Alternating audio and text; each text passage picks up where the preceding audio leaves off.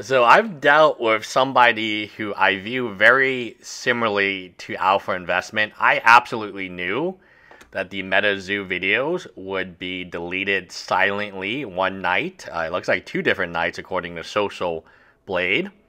If you don't believe me, you can go on Social Blade. There are two periods in time where his videos drastically drop. I think one was 200,000 views. The other one was 300,000 views, which actually corresponds to the MetaZoo videos because there are 50, 60, 70 more of them. I only screenshot, this was from 3 months ago. I had to dig a little bit deeper because I do remember I had screenshotted all his videos and talking about how positive it was. So even 3 months ago, before MetaZoo bankrupt, I knew that this game would be very detrimental to his reputation, and that's why I started covering it every single day, because I knew eventually evidence would be forgotten. You might be like, how do I know this? Well, I covered the Mana Source. I've covered Tolarian Community College and the monthly Magic Box, which has since also been privated and deleted.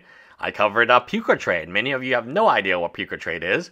That's another product Tolarian Community College, good buddy Mana Source and friends covered. There are a ton. Vintage. I like Daniel more than most, but he did do something that was like, what was it? It was like partial ownership of a Black Lotus, something.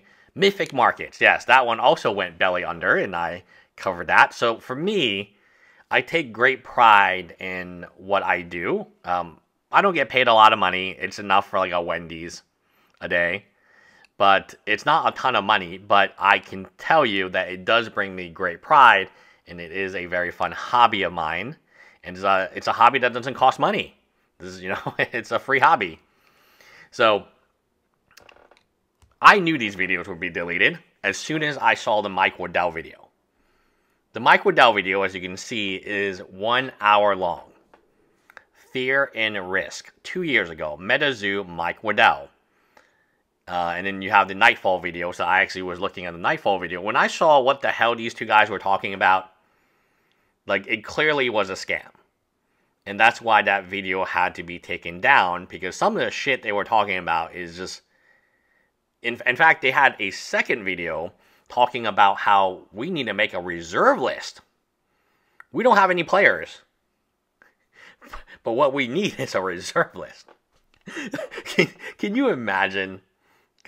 Could you even imagine, right? I mean, even Pokemon doesn't have a reserve list. They reprint base Charizard all the time, and it's a very pretty card. Pokemon doesn't... Oh, here's a video, right? Almost 40 minutes. So they had one video, and then they had another video. I don't know if they have more videos. I assume they made the most of the day. But reserved list. Wow. I mean, just read the... I'm so happy I have this. Read the titles of these videos. MetaZoo announces 10,000 plus reward for gold. None of these videos exist, by the way. If you go on his channel, you click the search button, you type in MetaZoo, you're not going to see any of these videos. He's always done box openings. Whenever a Patreon pays him money, he does box openings. Pre-order is such a bad word for MetaZoo because they still haven't delivered any of their pre-orders, right? So, I mean, MetaZoo skyrockets, he says. Well, where's the video of MetaZoo collapsing, Rudy? Oh, that one's still up. That one is still up, but, oh, I forgot the whole Topps Chrome product and stuff, where he compared it to Magic 30th. Good times. At the end of the day, there's a reason he deleted these videos, and there's no historical reference. Even against the Mana Source of Tolarian Community College, no one remembers that, like, what he was promoting, the Puka Trade. No one remembers the Puka Trade fiasco, guys. Because there's no record. I mean, I learned very early on that I need to keep a better record. Even Erin Campbell, who was the queen of cancellation. In fact, that's what she called herself. Erin Campbell was a trans individual from male to female, and she used her power, and she was very powerful. She was on Magic Mics with Evan Irwin, and she would just cancel people. In fact, she seriously said that she would write cancellation letters for people, and it turned out that even though she preached love, happiness, unicorn, and rainbows, she was a very racist person, even till today. And she's been totally gone from... And then again, no one looks at Aaron Campbell, Autumn Buccelli, Teresa Nielsen. These are topics that I think are very important in the Magic community, but there is no one talking about these topics because everyone forgot. Everyone forgot. They moved on to the next big shiny little scam, and it is what it is, right? I didn't forget. I'll be here longer than Rudy. Like, you guys don't understand. I've been here longer than Tulare Community College, Mana Source, any of them. And I'll be here after. Because I actually give a shit about Magic the Gathering. I actually give a shit about card games and finances. I mean, I'm like I said before, I'm too, like, burdened to quit. I have too many heavy bags to just give up. Now, if one day the heavy bags is like, somebody give me a good deal, yeah, I would cancel my YouTube channel. I wouldn't make any more videos, but I'm so vested into it already, years and years. I'm not one of these new players like Autumn Buccelli. I've been playing since beta. And it was a very different play group at the time. We would make funny jokes, and these funny jokes that we would make, man, they just get canceled nowadays, right? Just cancel. But anyway, back to the Rudy Chan thing. Oh, Rudy. He made a shit ton of videos about Native. I think Native was the last set, if I'm correct. And I didn't include those videos about Native, only like a few of them, because this was 3 weeks ago, or 3 months ago. He's been pumping. That's why this channel is important, in my opinion.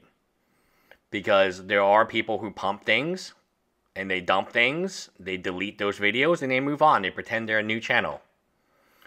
As they go on to pump and dump something else. And they're like, oh, well, guys, this will 100% work because nothing I said has been wrong in the past. Because anything I've been wrong, even sports betting. You post 5 different parlays, you win one of them, you delete the other 4. Seems like you are a sports guru genius. I saw this time and time again from a guy called Anthony Farrar. He would post random stuff. Like, let's say, like, it's Lakers versus Knicks. One post would be, oh, Lakers got this. The next post would be, Knicks got this. Well, if the Lakers win, the post that Knicks got this will be deleted. I mean, and then now you seem like you are an amazing sports bettor. And this works well because when a new person comes to your page, all they see are wins. They might not even know that you delete stuff. Because all they see is wins, and they'll pay you money to educate them in the game mechanics of sports betting, which again, the house always has the edge. I don't really think there's a way to manipulate sports betting, but there's probably 50,000 people who want you to believe they actually have a system.